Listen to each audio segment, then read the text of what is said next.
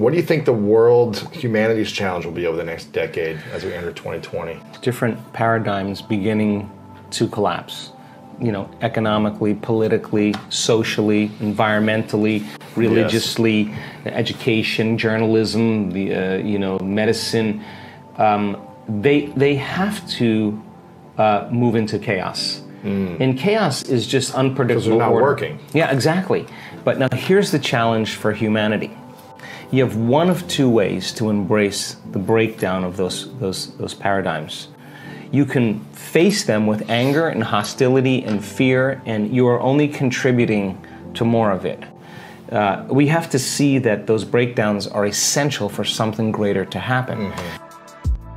Welcome to the Mindset Evolution YouTube channel, where you'll find the best videos to start creating wealth, abundance, and freedom. Just sit back, stay present, and evolve. We are excited to share with you the top 5 rules on how to create success in your life. Spoken by the New York Times best-selling author, meditation master, world-renowned researcher of epigenetics, quantum physics, and neuroscience, Dr. Joe Dispenza. Rule number 1, break through your subconscious beliefs. What are the things that disturb or disconnect our awakening and connection to the divine? A lot of times when people, they hit that point, they try to reproduce it the same way as we talked about, and you can't.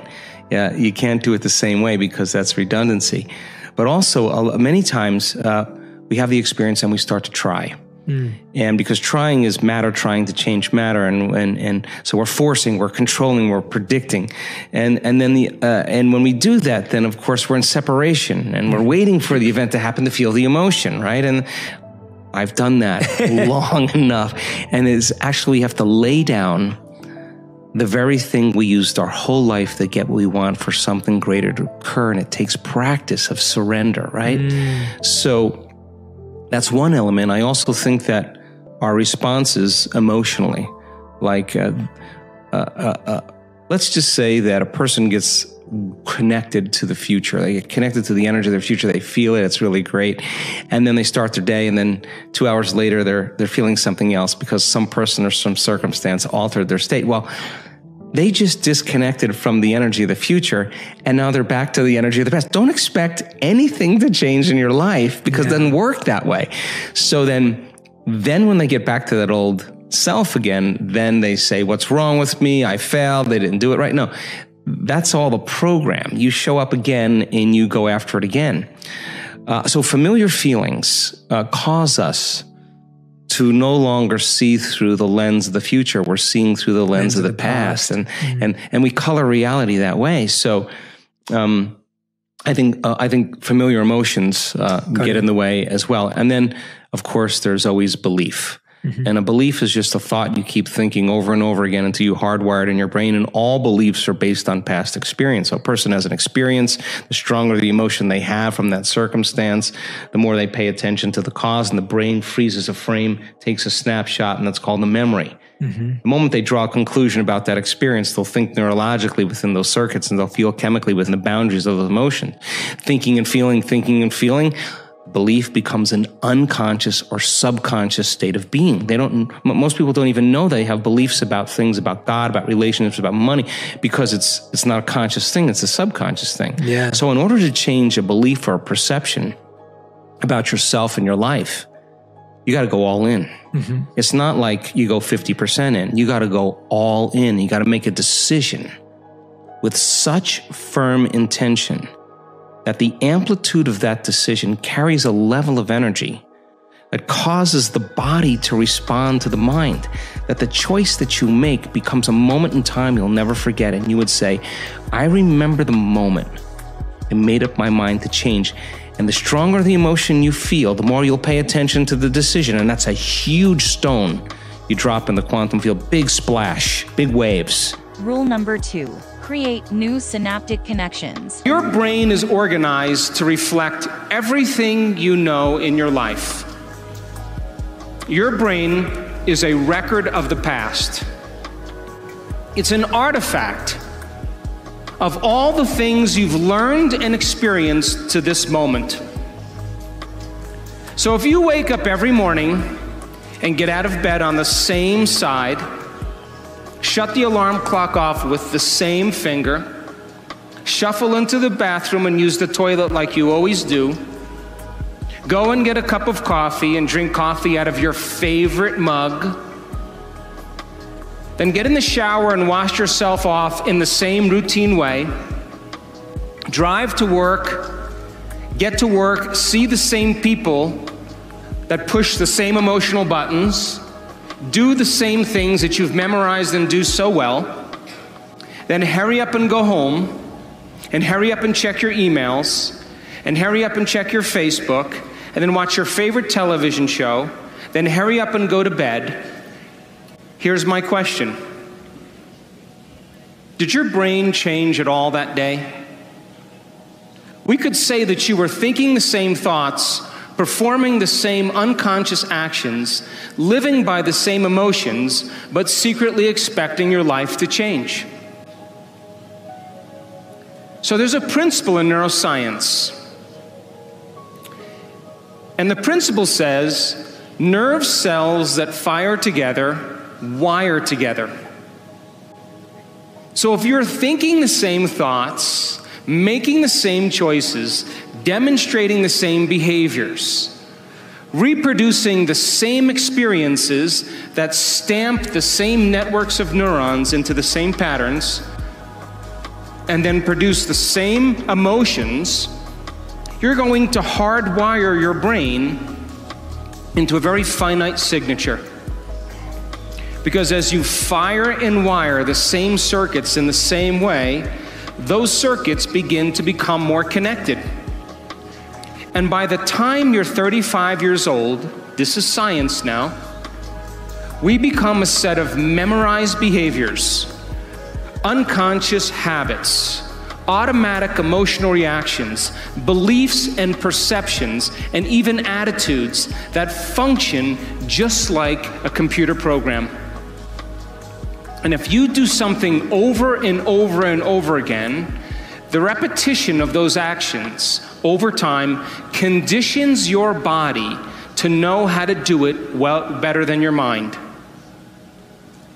And a habit is when your body knows better than your mind, where you've done something so many times that the body now knows how to do it better than the brain. And so 95% of most people's behaviors, attitudes, thoughts, beliefs, emotional reactions are subconscious programs. So why is that important? Because you're here this week to learn new information. And every time you learn something new, you make new connections in your brain. That's what learning is. Learning is forging new synaptic connections. Physical evidence as a result of your interaction in the environment and the footprints of consciousness is called learning, making new connections. And the Nobel Prize laureate Kandel in the year 2000 found that when people learned one bit of information, they doubled the number of connections in their brain from 1,300 connections to 2,600 connections. But if they didn't review that information, if they couldn't repeat it, if they couldn't remember it, those circuits pruned apart in hours or days. So if learning is making new synaptic connections, then remembering is maintaining and sustaining those connections. Rule number 3, focus your energy on your goals. You're alive in this world and you haven't been experiencing the quickening. I said to someone the other day, the day where you end your day and feel complete because you finished all your work, you'll never have that. And, there's always more emails and more things to check, right? So the demand has pressed us into this crazy realm of multitasking. And I think that you start shifting, where you place your attention is where you place your energy. So if you're shifting your attention all over the board, your energy is scattered. Yeah. So then when you start disconnecting from everybody, your boss, your coworker, the news, your cell phone, your computer, and you start going this way, I think it's into the present moment, then if where you place your attention is where you place your energy, and you're truly in the present moment, you got a lot of energy to execute. You got a lot of energy to use, and you want to be able to do that eyes open. The more scattered your energy, the less you have to focus on pushing one thing forward. That's why people's dreams don't happen, because too scattered. There's no look. If you keep putting your attention on some future experience that you are imagining with your mind, your body's going to follow your mind right there, because that's where your energy is. But if you're putting your attention on everything known in your life, the shower, the coffee maker, the toilet, and your body's following your mind every day to the known. But we want your body to follow your mind to the unknown, right? Yeah. Enough people get to doing that, and you could do better in creating things in your life. That we see this. Wealthy people in our work that have focused on wealth, some of them living in the backseat of their car, some of them bankrupt that now have multi-million-dollar companies. What do you think they want to do with that money? They want to give it away. Yeah, give back. Let me tell you why. Not because of any other reason, is that they now know that they could create more. Right. Well, why, if you're abundant, why? Abundance to me has changed. Abundance means I have more than I need, like way more than I need. So if I have way more than I need, and I know how to create it, then take it. I'll create more of it. So now you're no longer holding on in scarcity. You're making a difference. So wealthy people that have created a lot of wealth in this work, they want to give back. They want to make a difference. And I think that that's how we're innately wired. I think we're all innately wired to care for one another, to make a difference. In the living organism, our community, we heal one another. That's what we do. Right. We inform one another. We encourage one another. We support one another. We shine for one another, not to outshine another person, to shine to show them that they can shine, and that to me is super healthy. So then I'm applauding your success, because I want you to succeed, because you're telling me that if you can do it, I can do it. So there's no longer any separation. I think that's hopeful for the world. Then you start celebrating diversity. Then you're like, wow, you're way different than me. I want to study you, because I want to bring that into who I'm becoming. Yeah, you create a strong community that way. Rule number 4, increase your energy field by opening your heart. Your body rejects viruses all the time. Of course. It has memorized certain viruses that you've been exposed to. It has memorized certain bacteria that you've been exposed to, and it's beaten those viruses. Not every virus wins in the body. The body has an intelligence, and it has quite a library of memories in the white blood cells. So your body is fighting viruses and bacteria all the time. There's a constant competition going on. Really? So our research shows that 4 days of opening your heart releases immunoglobulin A, your body's primary defense against bacteria and viruses. It's better than the flu shot. It's the body's natural flu shot. And that's the innate intelligence of the body saying, I got this, I got a lot of energy. In fact, I got a surplus of energy. In fact, I'm radiating energy, and now too much in my energy. outer world. Now my outer world is not controlling my inner world. My inner world now is functioning independent of what's going on in my outer world. And now, you're manifesting. You're manifesting. Now you got it. Now you're in a creative state. People are coming to you, yes. Right, exactly. Now you're a magnet. Now you have a field, right? And you have energy to heal. And our research shows that that field around your body will actually expand. You radiate more light and information. Cells are getting new information that are causing light to be exchanged between cells and information. Now the body's getting an upgrade. So that immunoglobulin A in 4 days went up 50%. So now we know that if it's going up 50%, that then the immune system was getting a new signal. And nitric oxide then causes another chemical to activate the arteries in your heart to swell. And now, just like when energy moves into your sexual organs and it swells with blood and you have energy there, the same intensity, it moves into your heart. And now the heart is activated. And what do you feel? You feel an incredible amount of love. Yeah, and love. you feel whole. And now the more whole you feel, our research shows, then the less separate you feel from the things you want in your life, because you feel like you already have them. You only want things when you're in lack. But when you feel whole, then it feels like it's already happened. And that tends to be the exact emotion that causes those synchronicities and serendipities and coincidences to happen in our life. And you say to a person, what are you doing? And they're saying, I'm not doing anything. I'm just so loving happy. life. I'm being myself. I'm free. I'm free from the past. I'm free from my story of the past. In fact, I'm more connected to the energy of my future than I am to the energy of my past. Rule number 5, embrace the shift of ages. What do you think the world's humanities challenge will be over the next decade as we enter 2020? Different paradigms beginning to collapse. You know, economically, politically, socially, environmentally, religiously, education, journalism, medicine. They have to move into chaos. And chaos is just unpredictable. Because they're not working. Yeah, exactly. But now here's the challenge for humanity. You have one of two ways to embrace the breakdown of those paradigms. You can face them with anger and hostility and fear, and you are only contributing to more of it. We have to see that those breakdowns are essential for something greater to happen. Now, we can't wait for governments to take care of us. We can't wait for medicine to give us a drug that's going to heal us from a condition. The truth is, with a greater level of consciousness, the change in awareness because of information, the greatest challenge we have as those paradigms break down is to no longer emotionally react in the same way and be victims.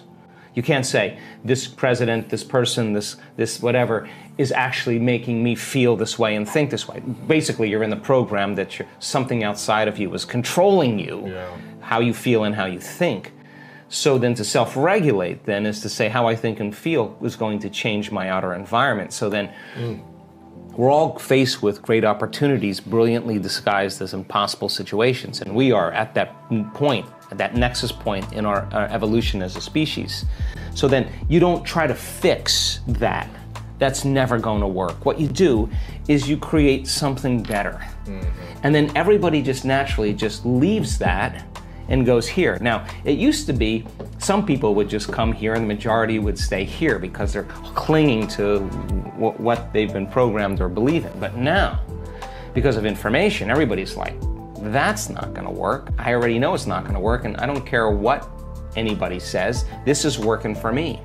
So people are moving to new applications, to new paradigms because it's working for them. So as long as we don't emotionally react to the breakdown that's happening currently in the world, and chaos is just unpredictable order, you know, as things move towards disorder, the novelty that's being created is literally chaos. Because the known and everything staying the same is order. But as you step out into that unknown, you're having the chaos is unpredictable order being expressed through novelty.